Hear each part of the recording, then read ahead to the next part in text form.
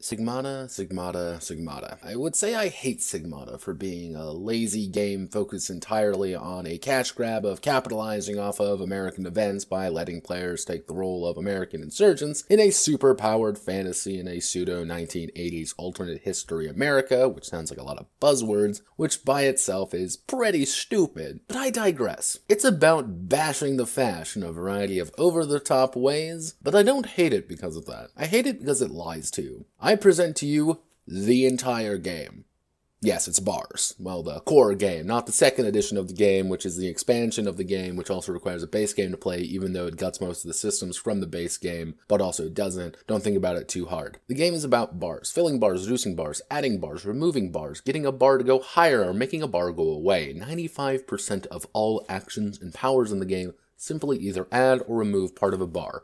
And that's it. The largest sin Sigmata commits is that it can't really decide what it wants to be. It can be a mechanical insurgency in simulator, as it has quite a few rules detailing the various forces that the Freedom Fist can throw at you, as well as the various implications of running an insurgency. It can also be a narrative superhero system, as the powers are incredibly open for interpretation and feeling, ranging from things such as arm blades, being able to transport yourself through electrical wires, or being able to communicate vast distances using telekinetic mind powers, but also technology. Don't think about it. But it can also be some bizarre coin system about managing an insurgency and counterinsurgency, with all of the problems that go along with it. However, it doesn't really do any of those to a meaningful degree, which creates a muddled system about being superheroes, but your superheroes feel less super and more abacus enthusiasts. Now, I won't be entirely critical. There are some interesting ideas spread throughout the book. I enjoy some of the bits about the Freedom Fist's lore. The resistance systems are, well, still bars, but they are fun bars. There are parts I enjoy in this game. Each part, individually, is interesting, but yet they are not separate. Taken as a whole, Sigmata is somewhat of a monstrous abomination of different parts of poorly stapled together, with a writer who seems to hold you in contempt and expect you to buy his propaganda in the book at complete face value. However, stripping away all the lore and the politics and everything else, you end up with a game that lies to you about what it is, and then asks you to buy a second edition / sourcebook to fix the problems of the game, but doesn't really address the core issues because of it's so baked into it, such as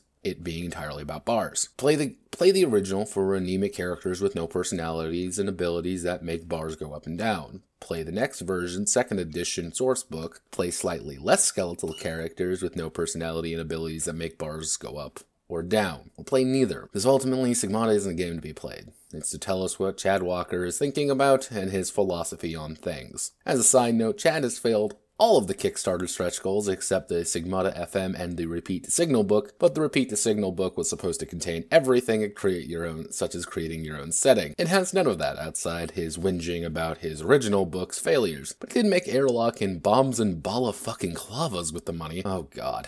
My name is Notepad, and this was Sigmata. This bar raises slightly.